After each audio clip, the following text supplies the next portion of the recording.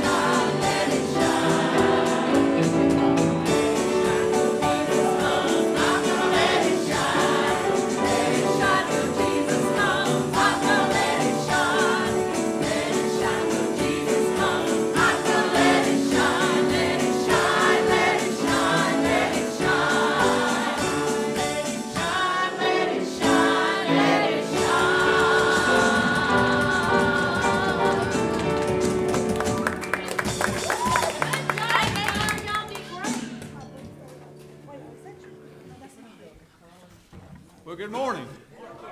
It's good to see you. What a fun way to get things started this morning. Thank you, Deanna. Thank you, choir. I watched the choir back here. The ladies, they were all into all of these motions. But the guys, they were a little reluctant. But it doesn't make any difference. They sang out, and that's what counts. Today is a big day. We're getting closer to Easter and more things happening around here, and we're just excited to be part of that. First of all, at the end of the service today, at about 12:15, the barbecue lunch will be ready, and so you can go over, if you've got tickets, go over and pick them up. If you don't have tickets, they told me this morning they have about 20 tickets that have been returned. So we can accommodate, I think, most everybody that didn't get a ticket. We'll find a way to just go over, and hopefully we'll have tickets for everybody. So we look forward to that. The youth are really excited about going to camp this summer, and this helps them be able to take care of all of the tuition and all of the other expenses, lodging and everything else that goes with the trip to camp. This evening we'll have all of our services at their regular times. Monday evening, 6:30, our deacons will be meeting. Tuesday or Wednesday, we've got prayer meeting, team kids. And the youth have something special that they're going to be doing this Wednesday. They're going to be doing a flashlight Easter egg hunt. So sounds like a lot of fun, but youth, you've got to bring your own flashlight. So bring your flashlight and be prepared to enjoy that. That'll be a lot of fun. Next Sunday is Palm Sunday. Our choir will be singing next Sunday. They'll be doing an Easter cantata to begin the service. So we hope that you will remember that and come and be here to enjoy that. And then later, after the service is over, the Central Kids Campers are having a luncheon. And they have a menu. I'm not sure what's on the menu. Ham and potato salad and green beans. And ham and dressing, green beans, sweet potatoes, a roll, and dessert. There we go, right there. All right, so. All right. So yeah, bring just make a donation. There's no charge for the meal. We're not selling tickets or anything, but We'll have plenty of good food, and we look forward to having some help for our Central Kids campers. That's a different camp and a different age group of kids than the youth. So please keep that in mind and pray for them. Pray for the choir as they sing next Sunday. A couple of things on the back of the bulletin. Vacation Bible School, June the 13th to the 17th. The theme of Bible school this year is returning to the value of life. And so if you would like to help, we need volunteers. And so there's a place on the board back there for you to sign up if you would like to volunteer, and so we hope that you'll do that. We have to have volunteers to do Bible school, so it's important that you sign up to help if you can. Also, East Liberty will be having an adventure camp June the 20th through the 24th from 8 a.m. until 2 p.m. Central Time. We have some registration forms on the table in the vestibule. If they run out and you need one, I can email you one. And so if you will let me know about that, we'll have those available for you. I have a thank you card that Mike Hill just brought to me, and I want to read that to you this morning. It says, "Your kindness made a difference, and your thoughtfulness touched our hearts." Thank you. Thanks to Lafayette Heights Baptist Church for all the prayers and thoughts, Mike and Barbara Hill. So, Mike, we appreciate the remembrance in Barbara, and we know that you're going to miss your brother, but he was a big man, made a big imprint everywhere he went, and so I know he's going to continue to influence all of our lives, all who knew him, in a good way. Any other announcements that need to be made this morning? Yeah. Oh, T-shirts. Oh, I was about to forget that. On the edge of the bulletin, part of that little perforated flap is a Central Kid T-shirt fundraiser. And this is not just for Central Kids Camp. This is a church T-shirt. And it's got, you can see over there in the E, LHBC. Colors may not be the same because we're having problems with supply chain, and they might be there. We're ordering them early. So we're ordering T-shirts in April.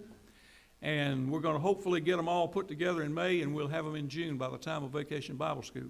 Hopefully the colors will be somewhat similar to what's represented on that little page, but there may be some variation in the colors, but it'll all be good. It'll all be good. We'll all have our own T-shirt for the summer. One more thing. Easter egg. Okay, Easter eggs, right. After the Central Kids lunch next Sunday, we'll have Easter egg hunt. And for the kids up through 6th grade, so we look forward to that. And so not only are they... If you want to donate some eggs. If you want to donate some eggs, we're happy to have those from anybody who wants to bring some eggs. And the kind of eggs we're hunting are not the authentic chicken-laid eggs, but they're chocolate eggs. So if you can put something together like that, we'll be glad to help find them. Okay. I have one, Brother Paul. All right, Deanna. It's that time, y'all heard about it. It's time for dressing. So each year, Central Kids and Miss Mindy, they ask for somebody to take a pan and make some dressing. So if you like to make dressing, and it is delicious, or either semi-delicious, we'll take either one.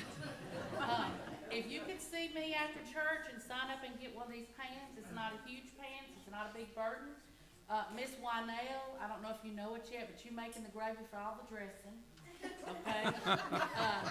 And Miss Mindy said it's $250 a camper to go to Central Kids, and there's 13 of them. So we gotta sell a lot of dressing, get a lot of donations, and let's just be honest, parents, it's $250 for a free weekend of babysitting. Send them little kids home. So see me after church to get one of these pans, okay? Thank you, Deanna. Anybody else with an announcement? Joan.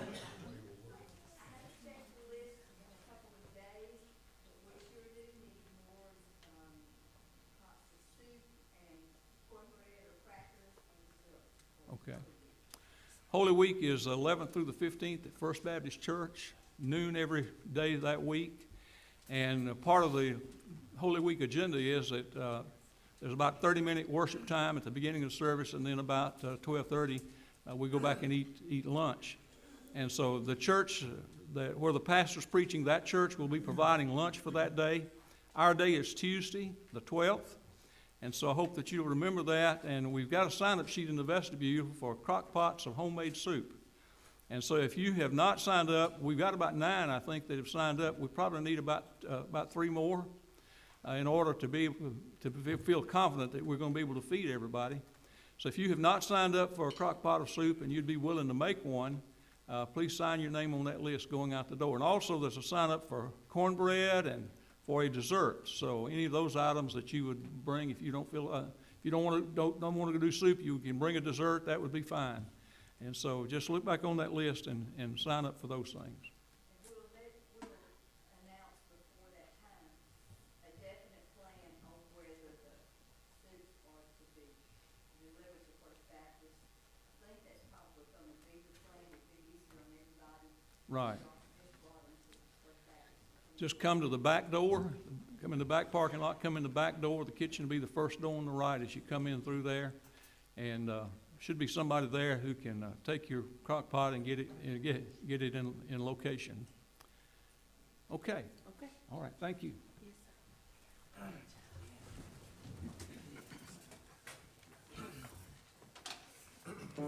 right, you can remain seated for in the car.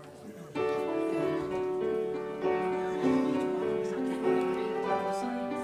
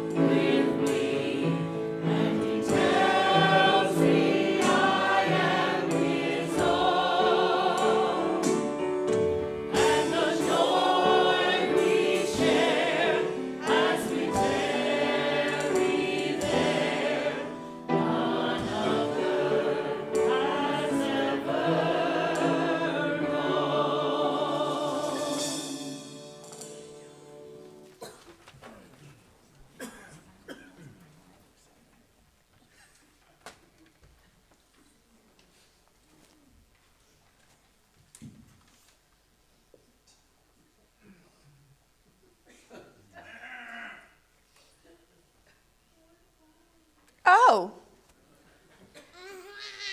Why were y'all looking at me like that?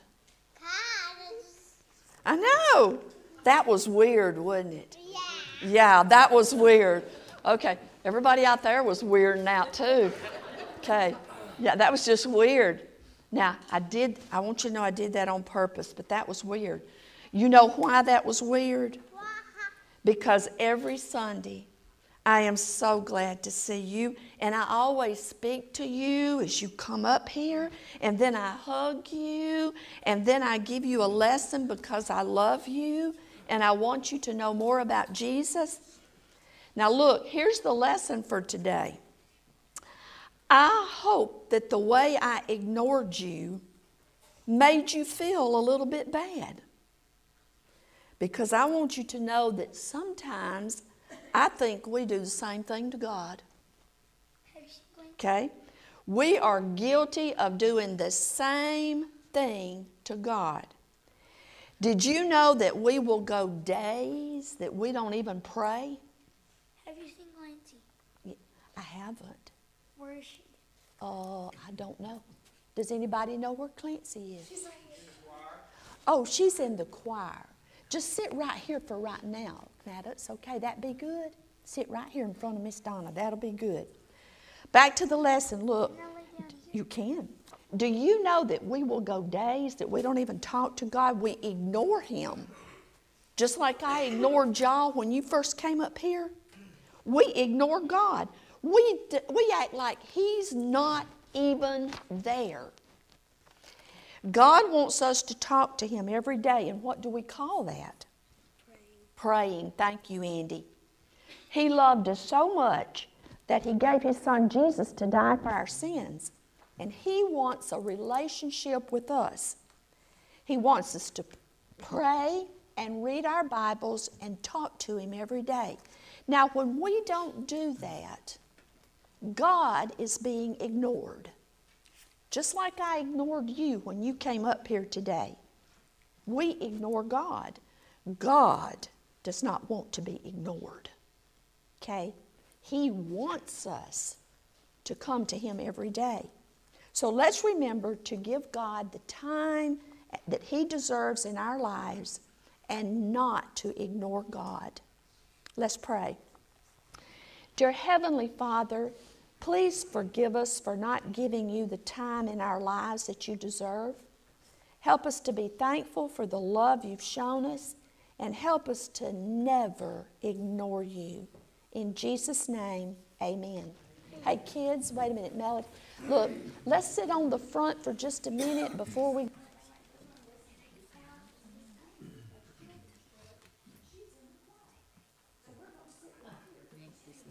Let's all stand and sing together, Great Are You, Lord.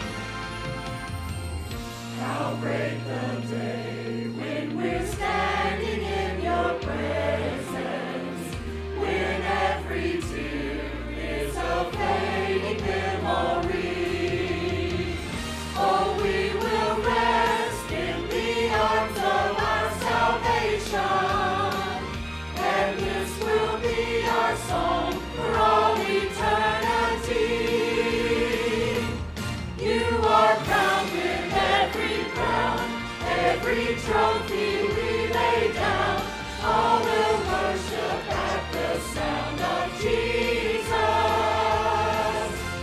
Mighty King and Calvary's Lamb, risen Savior, great I am.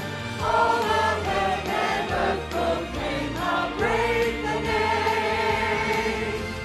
All of heaven and earth proclaim how great the name. Jesus, Jesus, Jesus.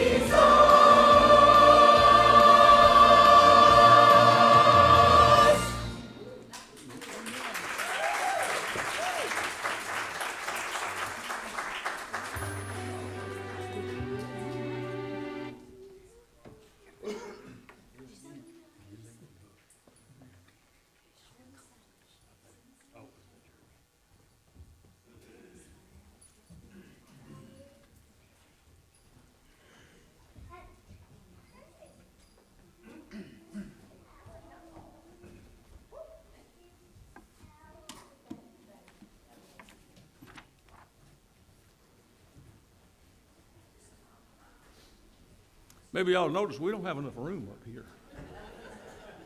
I don't know what we can do about it. But anyway, it's great to see you this morning.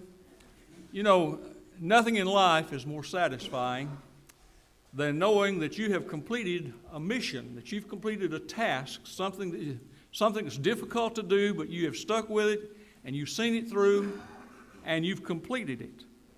There's nothing more satisfying than to be able to say, mission accomplished.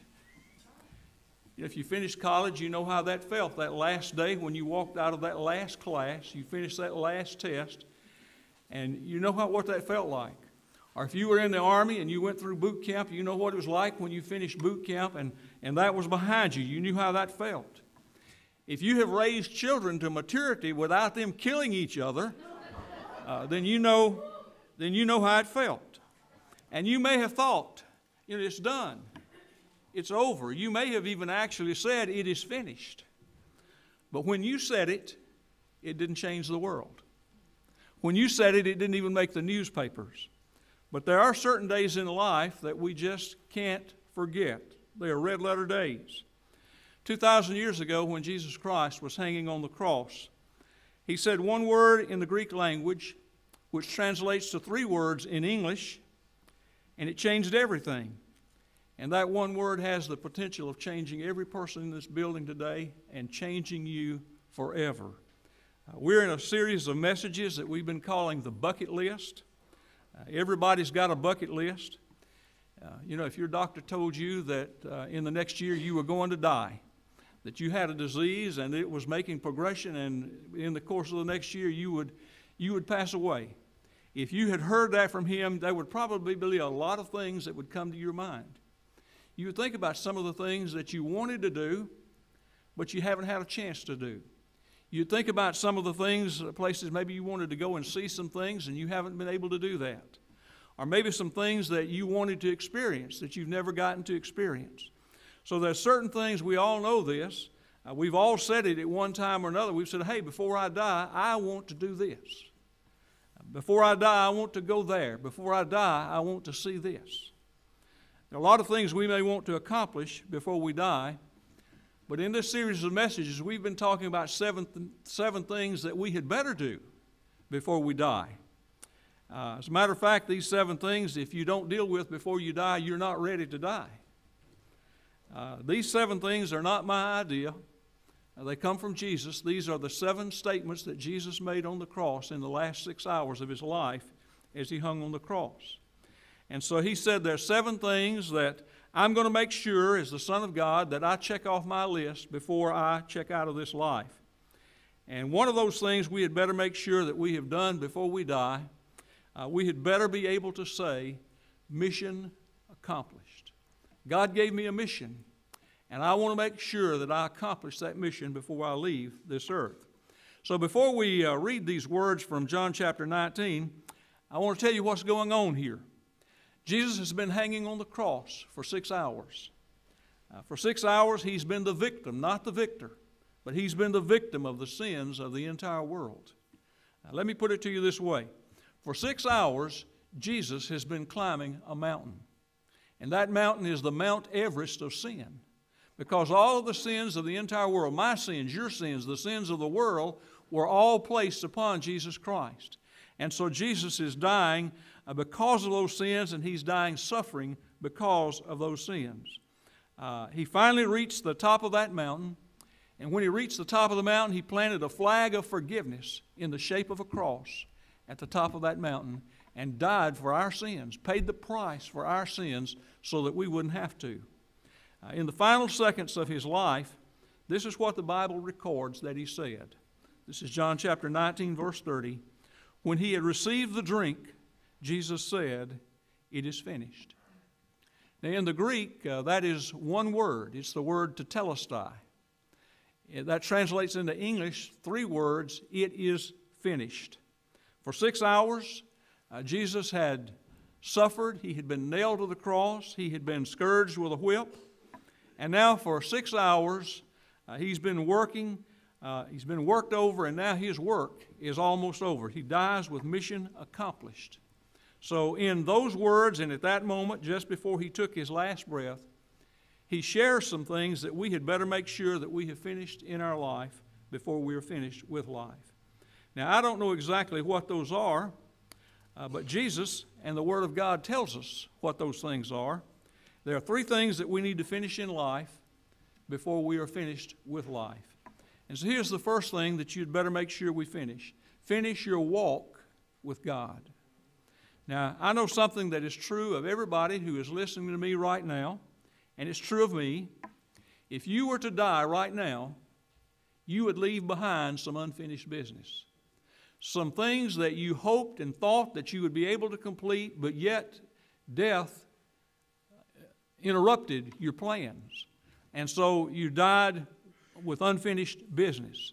If I died right now, I would die with some unfinished business. I mean, we all would. As a matter of fact, if the world ended today, we would see unfinished business everywhere.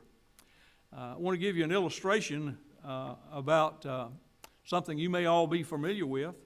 And I want to talk a little bit about Mount Rushmore. We actually got to go, Donna and I did, and Beth and David when they were younger.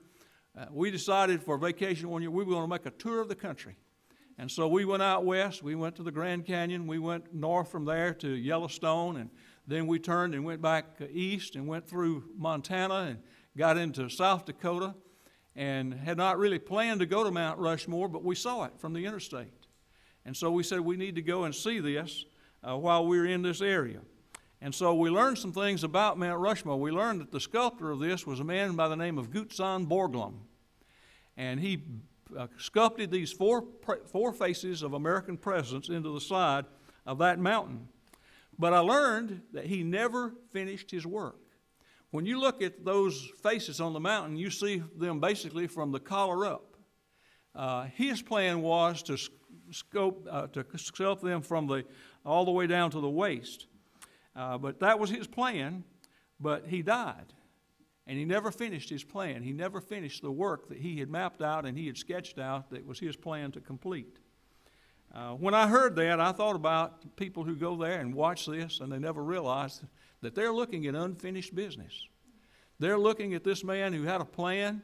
He got the faces done, and it's great because that's a great attraction. It's just amazing to look at that and to know that that's carved out of a mountain face. But he didn't get to do all that he intended to do and all that he wanted to do. So I want to ask you the question, what would happen to you if you left planet Earth today? What would you leave unfinished? A book half read, a letter half written, an apology never given, a bill not paid, promises not kept. We all have things that we are unfinished in our life.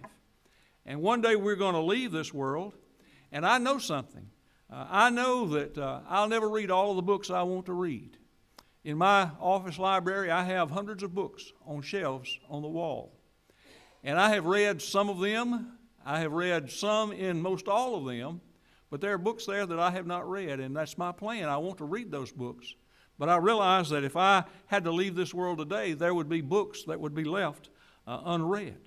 And we're all going to leave that way. We're all going to leave with places that we want to go that we didn't find time and we didn't find the means to be able to go there, things we wanted to do that we didn't get to do. In fact, there's only one person in all of the history of this world who actually died with no unfinished business, and that was Jesus Christ. Jesus is the only one who can say, and I mean from A to Z, he's the only one who can say that it is finished. So how did he do that? From the time that he was born to the time that he died, he followed the path that God laid out for him to walk. And he walked it to the very last step of his journey. Now, here's the good news. God has laid out a path for every one of us. He has a path for you. He has a path for me. And we are to walk that path until we get to the last step of our journey. God has a path he wants us to walk, and we don't have to wonder what that path is because the Bible tells us something about that path. One of the things that the Bible says about that path is in the most famous psalm in the Bible, and that's Psalms 23. He says in verse 3, He leads me in paths of righteousness for His name's sake. And that's exactly the path that God wants all of us to walk. He says, Paul, I want you to walk a right path, a righteous path. I want you to follow this path of righteousness. And I want you to stay on that path until that path runs out. Now, let me just be honest with you. If you walk God's path, it's going to lead you to different places. Sometimes it's going to lead you to success. Sometimes it's going to lead you to sacrifice. And sometimes it's going to lead you to suffering. And don't let that path surprise you or those facts surprise you, because the path that Jesus walked was paved with suffering and sacrifice. Think about the suffering that Jesus had to undergo in his life. There was the social suffering of being rejected by his own family and by his own people, the Jewish nation. They rejected him, and they were the ones who were responsible for putting him on the cross. Just think about the social suffering that he endured as he dealt with the rejection of those who should have welcomed him with open arms, but they did not. And then there was the physical suffering of the crucifixion. The crucifixion was the cruelest means of execution that has ever been devised by man. The means of execution that are used in modern times are so mild in comparison to this, because it's just suffering from beginning to end, untold suffering. And then there was the spiritual suffering, which was the greatest of all, when he took the sins of the world on him. He who knew no sin, he was pure, who had never sinned, and yet he became sin. And the sins that he carried on the cross was not his sins, it was our sins. And so he suffered in that way.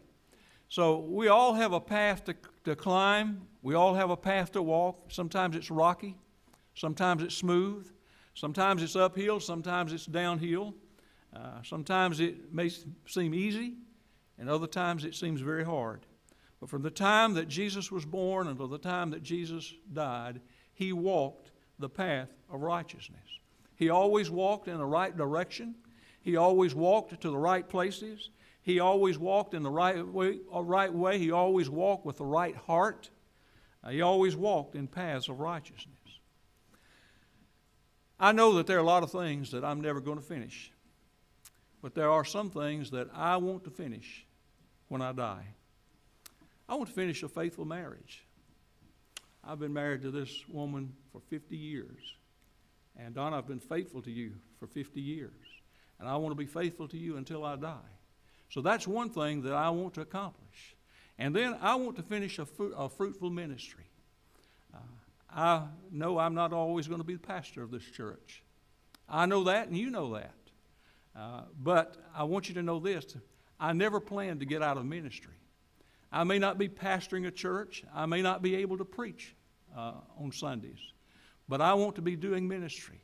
And so regardless of where I am and what my state in life is, I want to be doing something to serve the Lord. And I want that ministry to be fruitful. And then I want to finish with a fulfilled mission. I know I'm not going to accomplish everything I wanted to. I realize that now. I look at my age, I look at where I am in life, and I realize that there are limited things that are ahead of me that I can accomplish. But I want to accomplish not my plan, but I want to accomplish God's plan for my life. I want to make sure that I have done everything that God wants me to do.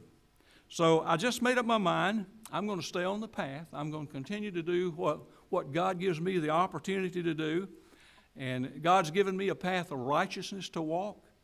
And I want to walk that path until it runs out. So that's what I've made up my mind to do. Second thing this morning, I want to finish the will of God. Not just walk with God, but I want to finish the will of God. Now let me ask you a question. When you read those words, "It is finished," the question is, what is the it? He didn't say, "I am finished." He said, "It is finished." What if I walked up to you today and I said, "Hey, by the way, it's finished"? How would you respond? Would you say, "Well, great. What is it? What is it that's finished?" What did Jesus mean? What did he finish on the cross? We don't have to wonder, because he tells us in two different places what he finished. In John 4:34, Jesus said this. He kind of put this in an interesting way. He said, "My food." You know, that's the basics of life. He says, "My food is to do the will of him who sent me and to finish his work." Do you know what Jesus was saying on the cross when he said, "It is finished"? He was saying, I have finished the will of God. I have finished God's calling on my life, what he sent me here to do. Jesus had one thing to do, and that was to finish God's will in his life. When we die, here's the question. Did we do our will, or did we do his will? Did we finish what we wanted to do, or what God wanted us to do? According to our will or his will? You remember the words that Jesus said to his Father in the Garden of Gethsemane? He said, "Father, if you're willing, take this cup from me, yet not my will, but yours be done." So Jesus' will was to do his Father's will no matter. No matter what the cost, no matter how steep the climb, no matter how great the sacrifice, no matter how hurtful the pain, because the one thing that mattered to Jesus was the will of God and to finish God's will. It was God's will for Jesus to save his people from their sins and to save all of those who by faith would put their trust in him. It was his purpose to die for our sins so that we might be saved. And it's God's will for him to die on that cross in order to pay for those sins. And he did that. Now, I guarantee you this, when Jesus cried out on the cross that afternoon and he said, "It is finished," I'm sure that there were some who were standing round about that cross and heard him say that, and they thought, well, that's a cry of defeat. He's giving up. He's been whipped. The Romans have beat him. The Pharisees have conquered him. And so now he's dying on that cross. And I'm sure if the Pharisees were staying around that cross and they were listening to what he said, and they were saying, you better believe you're finished. They were saying, we don't have to put up with this Galilean troublemaker anymore. We've nailed him on the cross and his life is gone. And so we have won this battle. The Romans thought he was finished because they saw him as a pretender to the throne of Caesar. And so they said, we don't have to worry about him anymore. He's been put down for good. Even the disciples thought that he was finished. And they said it was a good run and it was fun while it lasted, but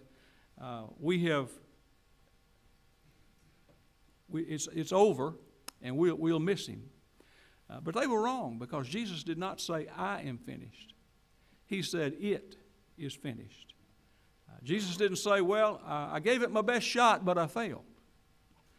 Jesus said, I've done everything that God has called me to do, and I have been successful.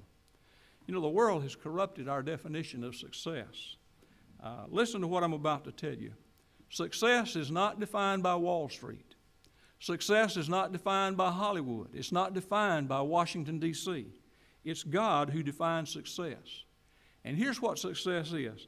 Success is finding and fulfilling the will of God for your life. That's what success is. It's doing what God put you here to do. When Jesus said it is finished, he didn't mean he was finished. because in reality, he was just getting started.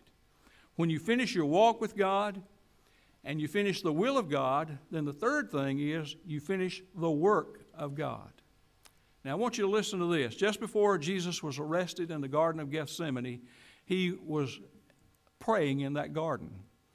And his prayer is recorded in the 17th chapter of the book of John. And in that prayer, it was the longest prayer that's ever recorded that Jesus prayed. Now, I know that the Bible says that he prayed all night on some occasions.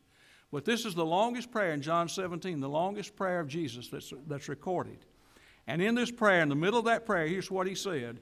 John 17:4, he's talking to God, and he said, I have brought you glory on earth. Now, that ought to be what we all want to do. We all want to bring God glory. We were put here to glorify God, right? That's our purpose in creation. We were put here that God would be glorified through us. So here's how you do it. He says, I have brought you glory on earth by finishing the work you gave me to do. By the way, he uses the same word there that he used on the cross. One word in English, one word in Greek, and 3 words in English. Tetelestai, it is finished. God had given Jesus a work that only Jesus could do, and Jesus did it.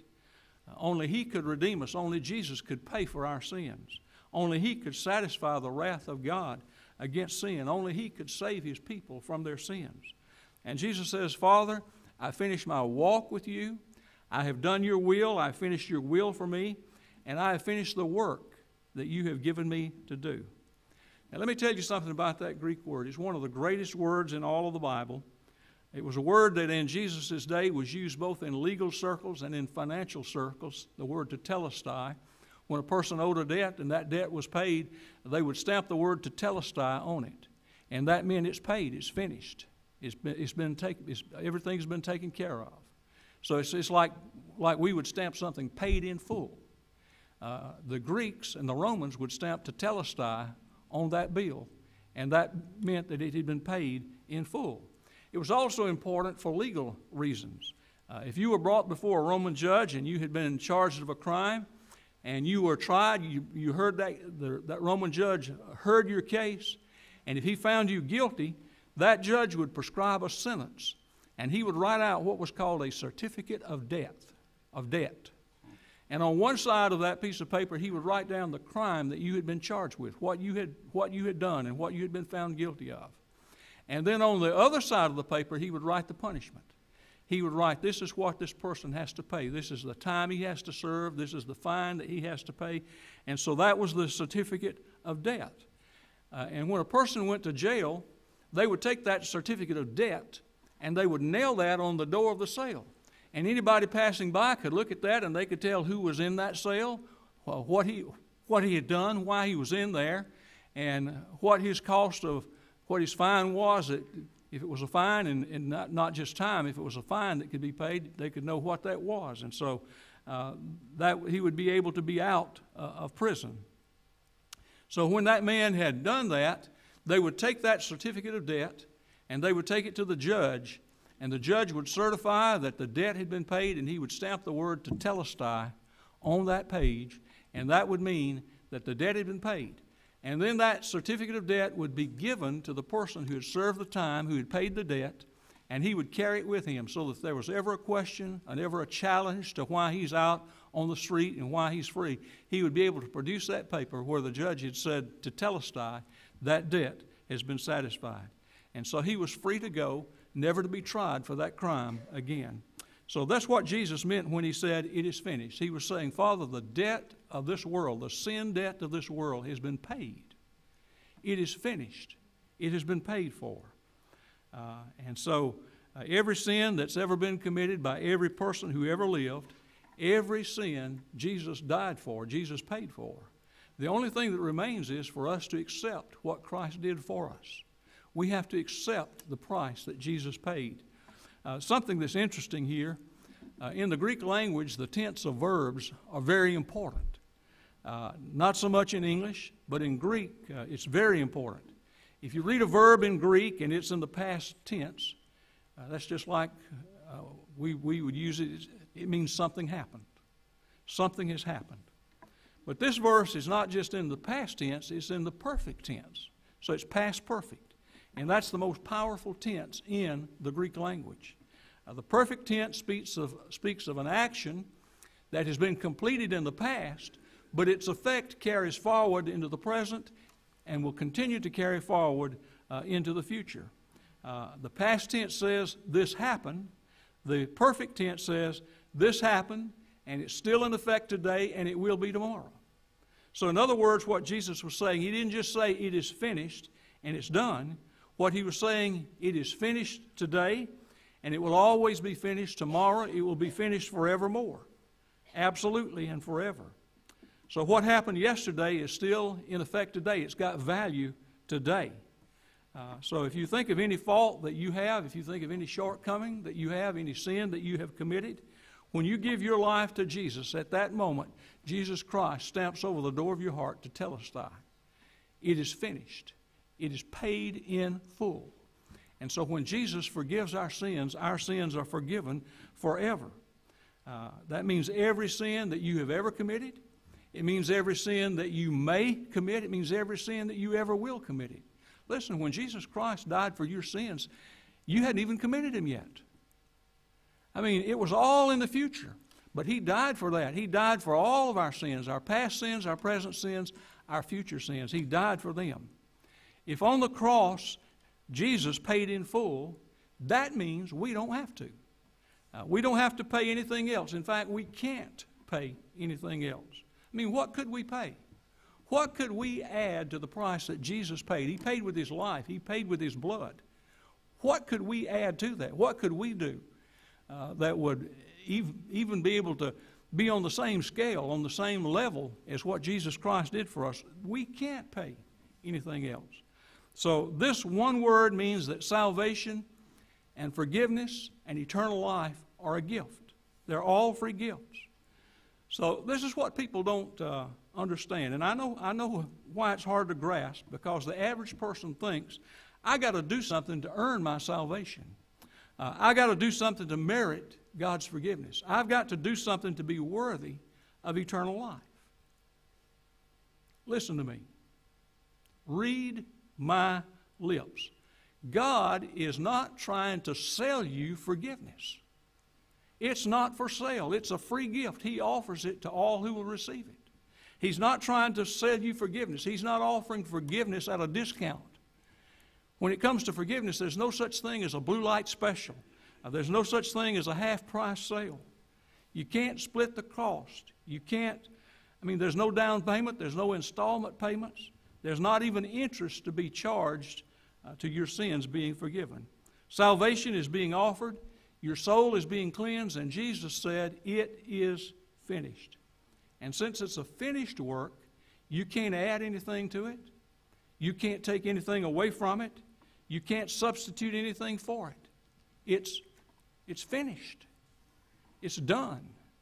The greatest life that ever was lived died the greatest death that has ever died, and it has finished the greatest work ever given. And this is the beautiful thing about it. Jesus uttered that one simple word in Greek, tetelestai, and that translates into 3 words in English, it is finished. And here's what he was saying to us. He was saying it's closing time. He's saying, now I can turn out the lights. Now I can lock the door behind me, because I have finished the work that God gave me to do. It's done. Now here's the thing. God has given all of us work that he wants us to do. And we should finish that work until the time comes that God is finished with us. But Jesus finished his work. I don't know how much you know about the Old Testament tabernacle, but it's a very interesting study, because it's filled with symbolism and so many pictures of what Christ has done for us, and those things were all future at that time, because he'd not been to the cross at that point in history.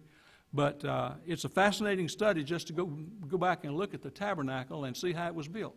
You know who the architect of the tabernacle is? God. God is the architect. God is the one who designed it. And so he was so concerned that when Moses and the Jews, when they built that tabernacle, he was so concerned that it was right, that he gave specific instructions, exact instructions about how it was to be done. Everything about it. There was nothing left for the workman to be able to decide, well, I'll do it this way because God says this is how it's to be done. And he says, I'm not going to leave this to anyone else because this is exactly how I want it to be built. I want it to be built according to these dimensions. I want these colors used in the tapestries. This is what I want in this tabernacle. And he even gave the dimensions of the furniture that was put in the tabernacle. And he says, I want all of this, not just this is what I want, but he even specified where he wanted them to go. Somewhere in the holy place, somewhere in the Holy of Holies, somewhere in the outer court. But he gave specific instructions about everything. And the fascinating thing about it, you read this list of furniture, and there are about 10 or 12 pieces of furniture that are specifically listed that are there. But there's something that's missing. There's not a chair. There are tables, there are lampstands, there are lavers to wash your hands, but not a chair to sit in. Why was that? Why was there not a chair that was there? Because the priest in the Old Testament could never sit down. His work did not end. It was a continual work that he did over and over. 24/7. They worked in shifts. And so you had a day shift, and then you had a night shift. And so people were continually bringing sacrifices to the temple. And so the priest was handling those sacrifices as they brought in. But he could never sit down because there was always another sacrifice to make. There was always another lamb to be slain. There was always somebody else who needed to be forgiven. And so the priests worked 24 hours around the clock. They never got to sit down because their work was never done. Now, Jesus Christ is the great high priest. He is our high priest. And so when Jesus Christ came, there was a change that the Bible tells us. In Hebrews chapter 10, verse 12, it tells us that when this priest, that's Jesus, when this priest had offered for all time one sacrifice for sins, he sat down at the right hand of God because his work was finished. His work was finished. It didn't have to be repeated again and again and again because he prayed one time, one sacrifice for all time, and that work was completed.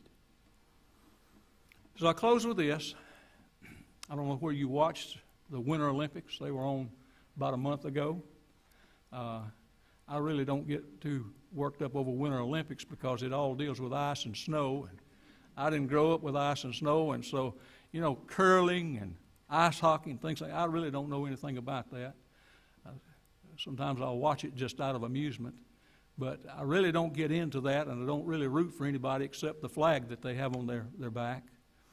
And then the Summer Olympics a little different because I can identify with what's going on with the Summer Olympics, and so I get excited about that. But I was reading about the Olympics and about the beginning of the Olympics. The Olympics go back to hundreds of years before Christ. And then the Olympics were stopped. And for several centuries there were no Olympics. And then in 1896 the modern Olympics were restarted. But this story goes back to the early Olympics in 564 BC, and it deals with a wrestling match. Actually, wrestling is a mild description of what they did. It was called Pankration. We got something like that today. Pankration, we call it WWE, WWF, MMA. That's what it would be today. And, like a cage fight, you fight till you can't fight anymore, and they have to just rake your body out. And so this is how this Pankration thing went. And so the Pankration event was part boxing, it was part wrestling, but it was a fight to the finish. And so these people were in this cage, and they were fighting. And a man by the name of Aurelian he had won this event 3 years in a row. And he was competing in it again. And so as he's competing in this, his opponent manages to get his arm around his neck. And as he is tightening his grip around his neck, he's suffocating Aurelian. And so he's about to lose consciousness.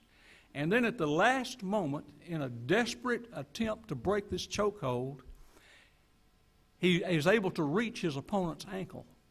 And so with his bare hands, he takes the opponent's ankle and he actually pulls that foot, that ankle, out of joint. And the pain is so severe that the man who's got a reach-on and a chokehold immediately, he immediately puts up his hand. He gives up.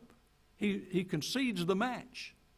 And so the process of what happened, Orichion had been strangled, and he died of asphyxiation. Even while his opponent was surrendering, he died because of asphyxiation.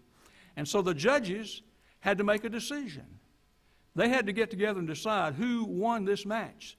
The man who put up his hand and lived, or the man who didn't surrender and yet he died. And so they finally decided that Orichion was the one who won this wrestling match.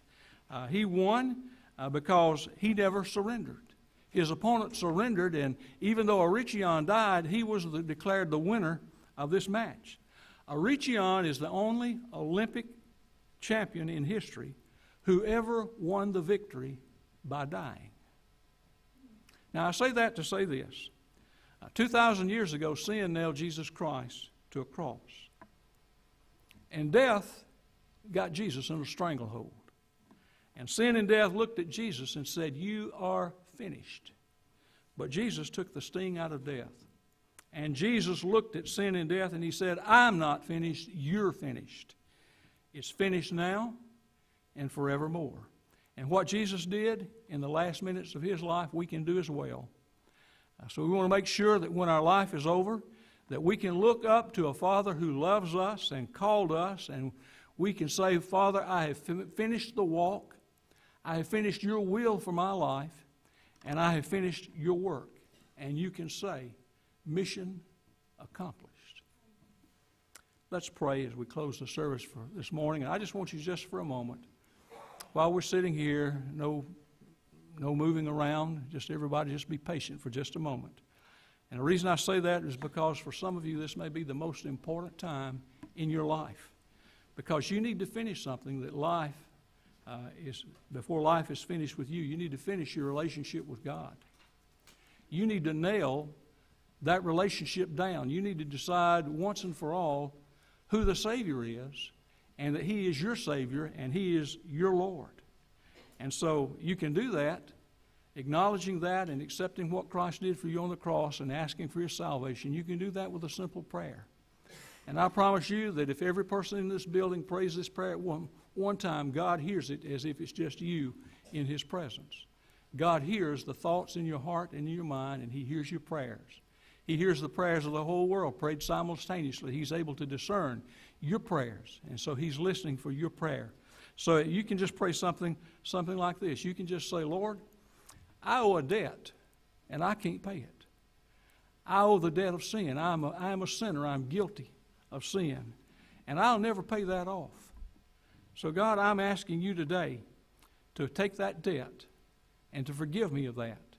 And I ask you to do that in Jesus' name. I'm trusting you as my Savior. I'm receiving you as my Lord. And I'm giving you all that I am for you to use in any way that you need to. I want to be yours, and I want to be your servant. I believe that your death, your burial, and your resurrection paid for my sins. And I accept that payment today. In Jesus' name, amen. If you prayed that prayer today, I want to give you an opportunity to let me know that you've prayed that prayer, that you've asked Christ into your heart, and that you want to follow Him. So we're going to stand and sing an invitation hymn, and it's an opportunity for you to respond and to say, "I've prayed that prayer and I want to follow Jesus." So if we stand and sing, if God is speaking to you, we invite you to come. Trust Him.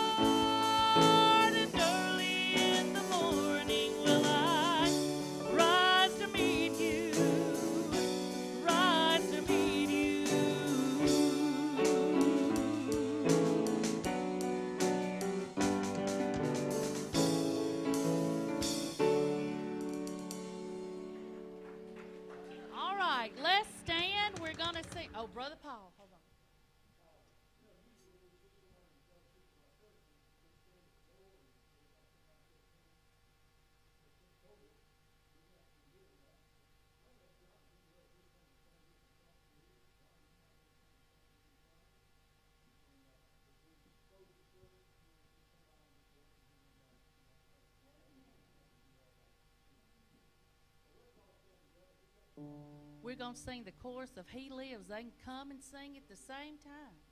Oh, yes, the blessing, Brother Paul. The blessing.